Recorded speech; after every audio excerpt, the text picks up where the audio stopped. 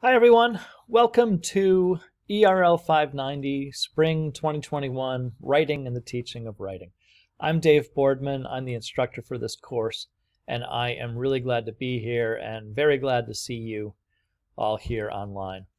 I know for many of you, teaching and learning online has been a bit of a challenge for a while. COVID has totally changed the landscape for education. But I am really glad you're here. I'm glad you're willing to dig in. And I think you'll find that this course does a lot of great things that kind of challenges the idea of teaching and learning online in a sense. Yes, we're still remote. We're not doing this in person. But that's got a lot of benefits, especially in a course like this, where you're going to spend a lot of your time writing and really thinking about writing and how it looks in education. And so I think that I think we'll be able to have lots of interaction, lots of conversation, a lot of feedback and give and take between you and me, but also among yourselves.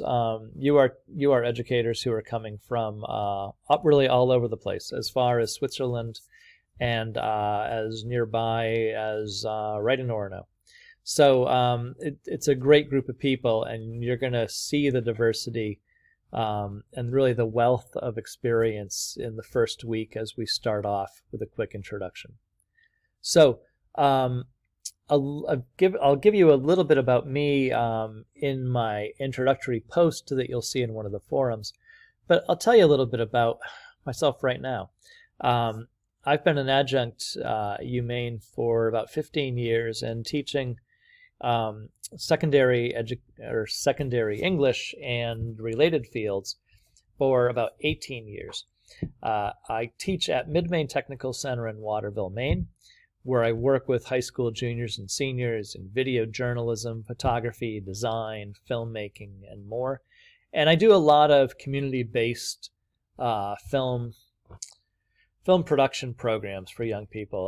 I've really loved working with young people who are really excited about working with cameras and telling stories visually and writing in a lot of really different ways. That's one of my big passions. I'm also a photographer. I have been a journalist, television producer, filmmaker, documentarian, and many other connected things that somehow all come around the idea of writing and telling stories and communicating through words and so much more. So I love this course, and I hope that you will love it as much as I do.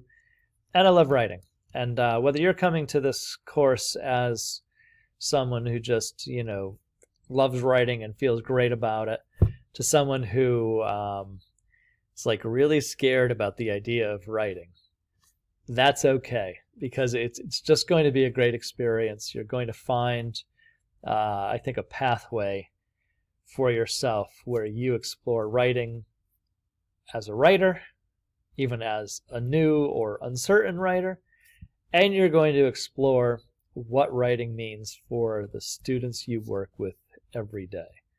So I'm really glad you're here, and I can't wait to get to know you all. Let's take a look at the course. So I've got a separate video that's really about the syllabus and a bit about the course, but I'll just repeat one quick thing, and that is to say that, this is a course about writing for yourselves as writers, no matter how proficient or comfortable you are, and teaching writing. And it's really about expanding both of those ranges, becoming more comfortable and happier and more proficient and all good things as a writer, and finding more and more ways to work with your students to help them feel the same thing. So that's the bottom line. Let's take a look at the first week of the course. This is very much an introductory week, both introduction in terms of who we are as writers and teachers, and the work itself. I think that online especially, this is really important, because I'm going to be asking you to work with other people in the class and look at their writing. And it might be really personal writing sometimes. And so it's important to get to know each other and just to get a sense of who we are. So we'll do it easily. The first thing is posting to a forum called Who We Are. I made my posts, and I ask you to have the freedom to do different things. You can just simply write a quick description of yourself, and that's great. I took my phone and I propped it up against my coffee cup, and I just tried to look at where the camera was, and hopefully gave you a minute or two about a few things about me. If you post just in writing, include a picture. It's always nice to see who's in the course. So your choice. I then ask you to explore some of the research. Look, our industry is teaching writing, and we have some pretty major research organizations out there who for years have come out with research-based policy statements about what it means to teach writing, what it means to be a writer in school, and how we can best help students. So I've got 4 links for you to take a look at. And they're from the National Council of Teachers of English, as well as the International Literacy Association. There's nothing huge to read here, but they are really meaningful in terms of the content. So I think that you'll find they're really helpful. Sorry, I just opened a new tab. Okay. So that's one of the key things. I also want you to explore what writing looks like today. And I've given you kind of a range of different links, and you can certainly go off on your own and find other links as well. I'm very conscious that not everyone here is teaching in the same grade level, and I really want, no matter what grade level you're coming to this from pre-K to college level, for you to find things that work for you. That said, there's a huge value for an elementary educator to see what happens in high schools, and for high school teachers to see what happens in elementary grades. Your young kids you're working with will become those high school students, and your high school students were once those young kids. So I think it's really key to have that sense of range. Anyway, I've got a number of things for you to explore here. And that's really what I want you to do, is just to explore. See what the links are. See what a poem looks like from a young girl of age 11. See what multimedia writing I am part of a lost generation. Looks like. It's a little dated, but it's a brilliant piece. Do a little exploring. My students are young journalists. There's one of my students right there, this first guy here. So see what young students writing journalism looks like. Take a look at that. And then kind of put all that together. How does what you see in those policy statements and what you see in your own classroom and in these glimpses in other writing spaces all come together for you? So this is our first prompt, and it should be a kind of a pretty substantial conversation. Take a little time. You can post something quick and early if you want, like, wow, fascinated by Lost Generation, or raise your voice. It just opens my world. But then come back with a lot more for us.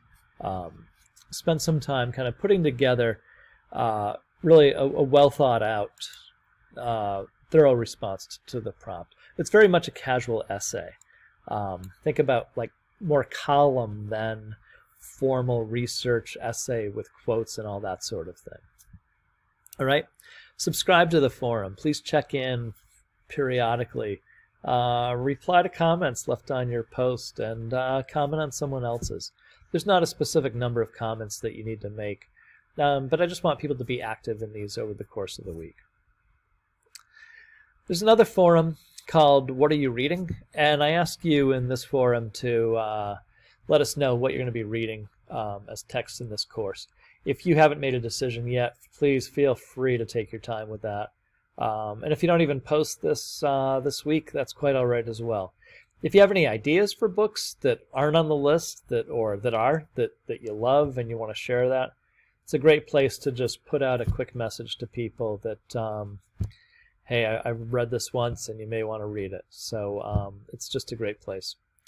Then that's the real big work of the week. Our last big thing is to explore your own ideas about the course.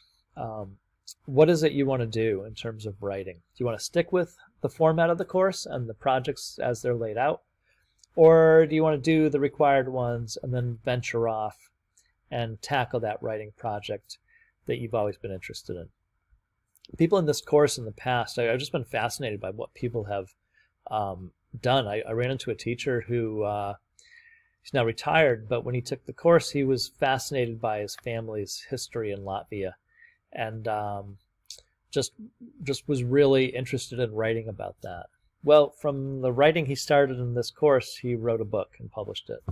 Another woman wrote a young adult novel starting off in this course.